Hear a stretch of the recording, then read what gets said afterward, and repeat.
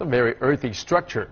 Back to China now. Some exciting news for art lovers. Chinese painter Qi Baishi's 12 landscape paintings are now on display at Beijing's Poly Art Museum. Painted in 1925, the set of paintings are one of the master's most representative landscape paintings and also the largest landscape frame ever revealed to the public. Take a look. Noted as one of the highest-selling paintings before its auction, the modern Chinese artwork Qi Baishi's 12 Landscape has been unveiled at Poly International Auction's 10th anniversary celebrations last week. The painting by the artist Qi Baishi, one of the most well-known modern Chinese painters, depicts the landscape of Guilin and the painter's hometown Hunan.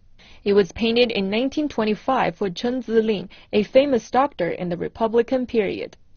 According to the auction house, the artwork is likely to make headlines, this time for its value.